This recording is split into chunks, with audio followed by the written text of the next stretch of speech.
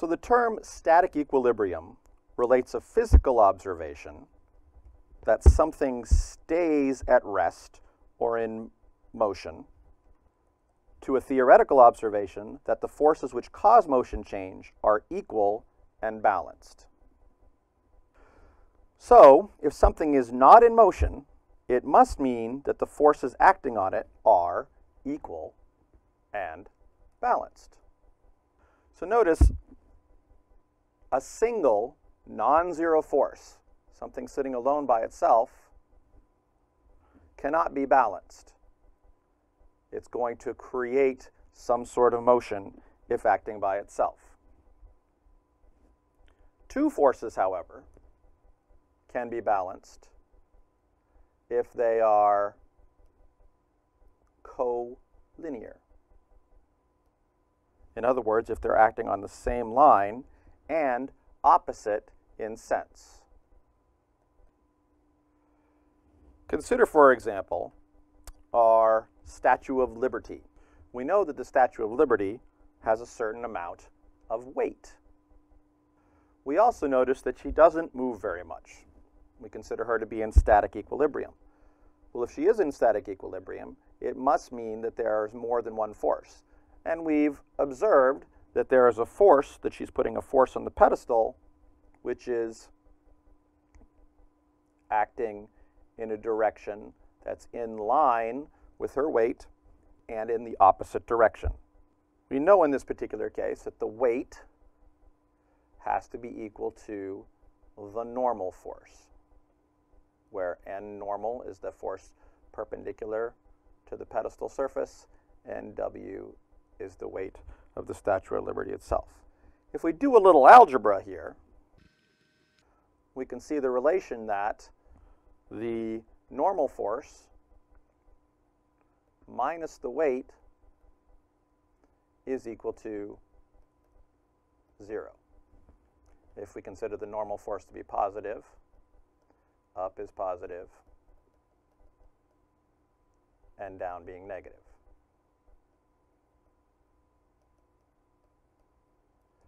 Concurrent vectors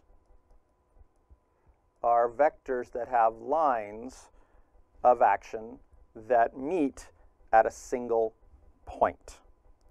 For example, if I have some sort of ring with cables tied to it, and all of those cables are aligned in such a way that their point of action meets in the center of the ring, these would be an example of concurrent vectors.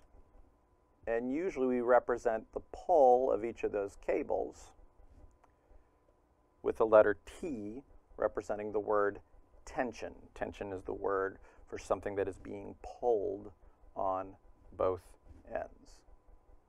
In 2 dimensions, these vectors each can be described with 2 components, one associated with each basis. So in order to view that, I need to create a basis. Let me create a Cartesian basis. We'll call an x direction as positive to the right and a y direction as positive up and down, and we'll make that at a right angle. And then we can look at each of these vectors as having 2 components. Let me move them off to the side. This first vector, t1, can be considered to have 2 components. An x component we can call t1x, and a y component we'll call t1y. Similarly, for vector t2, we can have a component t2x and t2y. And finally, for our vector t3, we can have a component t3y and also a component t3x. But notice if t3 is aligned with our y-axis, it may not actually have a component in the horizontal direction. Once we've broken these down into components, we can think of each component as acting along the line of action that is parallel to each basis. For example, we can consider only the components that line up along the x-axis. If we do that, we realize that just this T2x is pointing in a positive direction, and the T1x is pointing in a negative direction. We can say that in the x direction, positive forces must balance with the negative forces. In other words, that T2x, which is in our positive direction, is equal to T1x, which is in our negative direction. Or, the other way to express that is to do a little bit of algebra and demonstrate that T2x minus T1x is equal to 0. In other words, that the sum of all the vectors in the x direction is equal to 0. If we are careful and make sure that we keep track of the signs to represent which direction the force is acting in. Similarly, if we do that in the y direction, we take all the positive and set them equal to the negative. We recognize that T1 in the y direction is pointing up, T2 in the y direction is pointing up, and that's equal to T3, which is in the y direction pointing down. We could say T3y, but that's equal to T3. Or, again, we can do the algebra and express them as a sum of all of them, noticing that Ty is positive, T2y is positive, and T3 in a downward direction is negative. So that's equal to 0. In short, what we recognize here is that the sum of forces in the x direction is equal to 0, and the sum of forces in the y direction is equal to 0. Using a notation called sigma notation, using the Greek letter sigma, which means sum of. We're adding up all of the forces in the x direction and adding all the forces in the y direction. If we're in 3D, we can also recognize that the sum of forces in the z direction would also be equal to 0. But most of our examples are going to be in 2D. So these are the conditions for static equilibrium if all of our forces are concurrent, if they're all acting through a common point. Let's consider a practical example, shall we? Here's a stoplight hanging from a couple of cables. And each of those cables are attached to rings labeled A, B, C, and D. Actually A, B, and C. The D is actually the connection to the stoplight itself. Well, we might be interested in knowing the amount of tension in the cables, knowing how much each cable is pulled, because certain cables can only hold a certain amount of weight, and it might be important to know how much weight that is. Let me go ahead and provide some information about this particular system. First of all, we're probably going to need to know the information about the geometry of the system. So we're going to say in this particular case that this length from A to directly above C is going to be 10 feet, and the remaining length is going to be 20 feet, and that the distance at C is below that straight line is going to be 3 feet. That geometry is going to be important to figure out what happens if we decide to change the lengths of the chain or the position where the stoplight is. It's going to change the forces that are inside. We also want to identify how heavy the light is itself, and we're going to say that it has a weight of 30 pounds. So, if we want to solve a problem like this, the first thing we're going to do is go ahead and create a free body diagram. So, where's the best place for a free body diagram? Well, if we're interested in the tension or how much force is in each of the cables, I'm going to draw a free body diagram around the ring where all 3 cables come together. That will separate the ring out, and it'll replace each of the cables with a force. Let's take a look at a close-up of that free body diagram. Here we have the tension in each of the 3 cables. The tension from A to C, the tension from C to B, and the tension from C to D. We happen to know what the tension from C to D is. That's going to be equal to our 30 pounds. The amount that the cable has to pull up is equal to the weight that's being pulled down by the stoplight, and that same tension is going to be 30 pounds pulling down on our ring. So now that we've created our free body diagram, let's go ahead and think about each of these vectors in terms of components. We're going to recognize that they all meet at a common point. We'll need a basis. To create a basis, let's define the x direction as positive to the right and the y direction as positive vertically. We'll make it perpendicular. And now we can break each of these up into the component parts. We're going to recognize that CD only has a component in the y direction. Let's do the components in the x direction for CA. So we have TCA in the x direction, and we have a component here, TCB, also in the x direction. And then we have components TCA in the y direction and TCB in the y direction. Notice we're also going to need a little bit more information here. Let's go ahead and give the angles, the directions of these, each a name. This will be theta, or angle CA, and let's call this theta angle CB.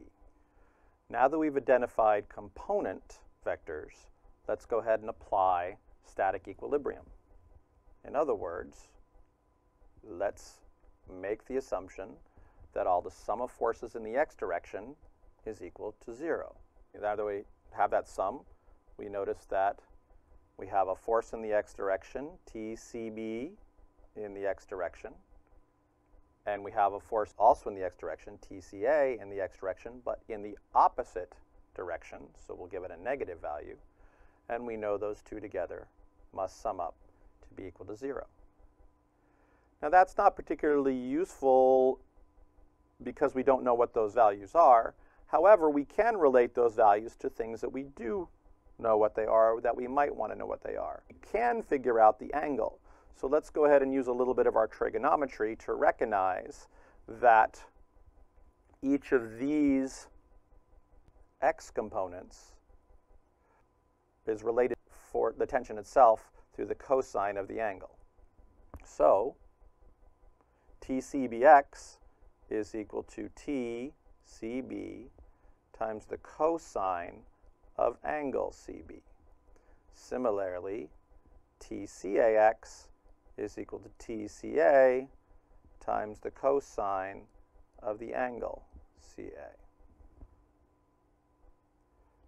We can also then apply the sum of forces in the y direction, noticing that TCAY is in a positive direction. We add TCBY, which is also in a positive direction. We also have to include in this case the 30 pounds for TCD, which we recognize as being downward in a negative direction. And when we sum those together, we recognize that they are equal to 0. The sum of forces in the y direction is equal to 0, so those are equal to y. We also recognize that the relationship in the y dimension uses the sine of each angle. So TCAY is TCA times the sine of the angle CA plus TCBY, the yogurt place, is equal to TCB times the sine of the angle CB.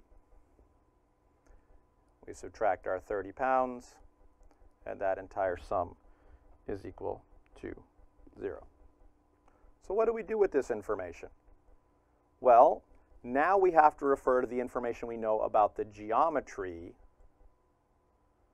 of our system.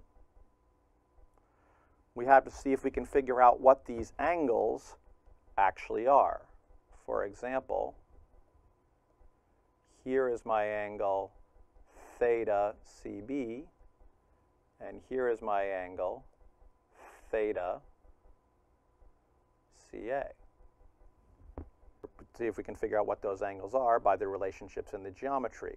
We'll notice those are both parts of triangles that we know the sides of. I'm going to do a little calculation here. Let's first of all find the hypotenuse of each triangle. That length AC is going to be a squared plus b squared equals c squared, is going to be the square root of 10 feet, which is that horizontal length right there, plus 3 feet, which is the vertical distance. But in both of these cases, we have to square each of those. A squared plus b squared equals c squared. And we find out that the length of segment AC is about 10.44 feet. If we do a similar calculation for length BC, we find that length BC is the square root of 20 feet squared plus the 3 feet squared. And we find the length of BC is 20.22 feet. Well, how is that useful? Well, now we can use our trigonometric relationships, SOHCAHTOA. Over here on the left, I'm going to write some angle relationships that would be useful. For example, the sine of angle theta CA, which we'll use below, is going to be equal to the opposite. Here's the opposite side, which is the 3 feet, over the hypotenuse, which is the 10.44 feet. The cosine of that angle is going to be equal to the adjacent of 10 feet over the 10.4 feet. So that's the adjacent side over the hypotenuse. We can do a similar thing to determine the sine of angle CB, which is now our 3 feet over 20.22 feet, and the cosine of that angle, which is equal to 20 feet over 20.22 feet. Notice all of the feet units are going to cancel out here, feet divided by feet, and we just get ratios. But we don't necessarily need to calculate these ratios in a calculator right this moment. We can just simply use those ratios in our formula down below if we wish. Or you could type them into the calculator if you would like. But notice we found these not by actually calculating the angle. We don't need the angle. All we really need are the trigonometric relationships. We need to know the sines and the cosines for our formula down below. So let's finish this problem. Here's our two formulas. We have TCB times the cosine of CB. That value is 20 over 20.22 minus TCA times the cosine of angle CA. Well, that's the 10 over 10.44. And we know that's equal to 0. For our forces in the y direction, TCA, the sine of CA, let's see here, this is the CA, so this is going to be the 3 over 10.44 minus TCB times 3 over 20.22 oops, that's a plus, minus 30 pounds is equal to 0. Now that we've added the geometry into play, we now have an equation where we have two unknowns, TCA and TCB, but we have two equations. Now it's simply a matter of algebra. Two equations in two unknowns. If we solve both of those equations, and I'll leave that solution up to you, we come up with the tension in CA is equal to 69.7 pounds, and the tension in CB is 67.5 pounds. Notice this tension is significantly more than the 30 pounds. It's more than twice as much as the 30 pounds of the stoplight itself, which demonstrates why it's important for us to do this calculation. Because in order to hold this stoplight up, the two cables have to both pull up, but at the same time they have to add additional force where they pull against each other. They have to balance the vertical force together, but they have to oppose each other. And that additional pulling leads to these additional values. So, just to recall, static equilibrium, sum of forces in the x direction is 0, sum of forces in the y direction is equal to 0, and that should suffice as long as you have concurrent force vectors, all meeting their lines of action at the same point.